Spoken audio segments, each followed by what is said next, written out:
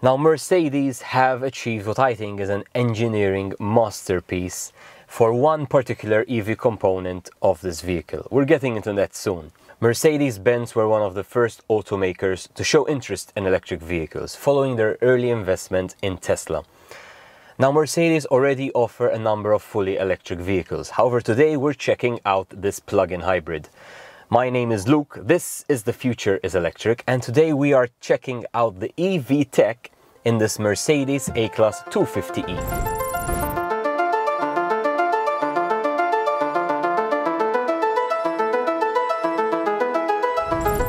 So by the end of 2022, Mercedes-Benz will be offering an electrified vehicle in each one of their car categories. And by 2025, they envision that 50% of their sales will come only from electric and plug-in hybrid. In that same year, they will only release fully electric platforms, and by 2030, they envision that they will be selling full electric vehicles globally.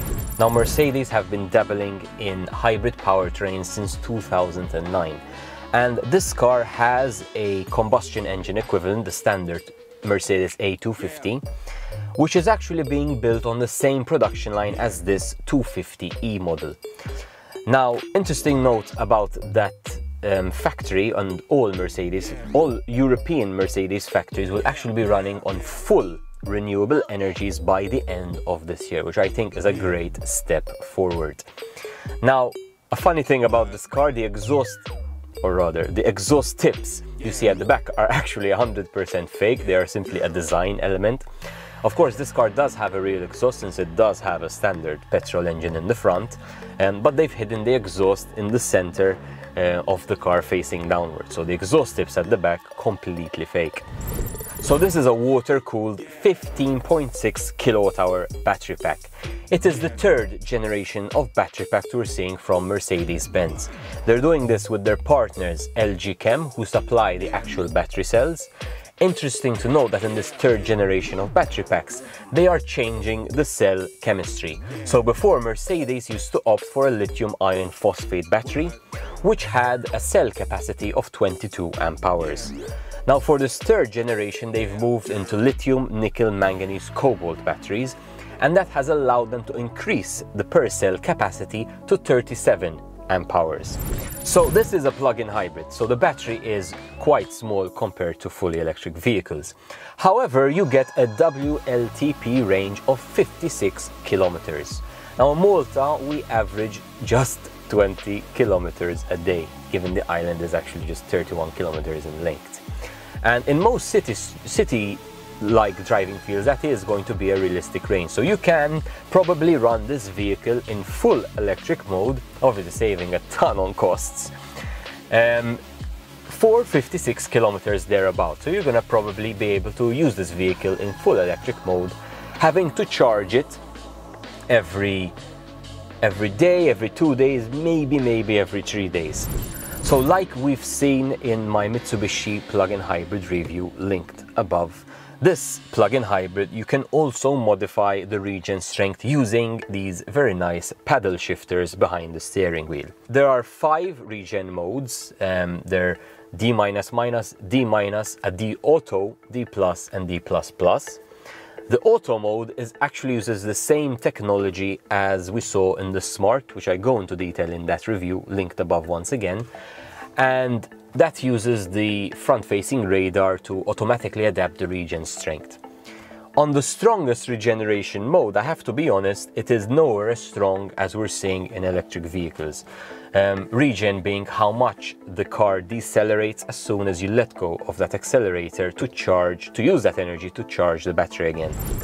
2 charging options in this vehicle. A standard AC charging options using Type 2 connector, which can charge the car at 7 kilowatts, which means you achieve a full charge in around 2 hours. However, then you can take an optional DC fast charge. In the video we're showing, as you can see, the DC fast charge port is blanked out. It is an option. And that is a 22 kilowatts DC fast charge, which can charge the vehicle in just 25 minutes. So the electric motor for me has to be the highlight of this vehicle, and I think it is an engineering masterpiece. So In all the other plug-in hybrids I've reviewed and I've done research on so far, you have a petrol engine, you have a gearbox needed with a petrol car, then you have an electric motor, which is taking power from the battery. Now what Mercedes have done here I think is brilliant. So there is no separate electric motor. They've integrated the electric motor into the car's traditional gearbox. And they've done this by extending the gearbox housing just by 5.6 centimeters, and that is enough space to fit in the electromagnet and everything involved within the electric motor, which I think is a brilliant idea. Now the electric motor is a permanent magnet synchronous motor, as we've been seeing in a lot of electric vehicles. The electric motor ends up delivering 75 kilowatts of power, which translates to 99 brake horsepower just from the electric motor. And that achieves a torque of 300 Newton meters, and you have a top speed in EV mode of 140 kilometers. Now the car does do 0 to 60 in just 6.6 seconds. However, it does turn on the petrol engine to achieve that, so it uses the initial EV punch to get off the line, but then quickly soon after starts the petrol engine. If you're new here, please subscribe to the channel, it does help us a lot. Like if you've enjoyed the content and want to see more. Comment if you have any questions or want to start the discussion. I try to get back to as many comments as possible. I'd like to thank Kind for letting us take out this Mercedes A250e, Peter for helping out with all the technical, and if you weren't convinced yet, I hope you now agree that the future is electric.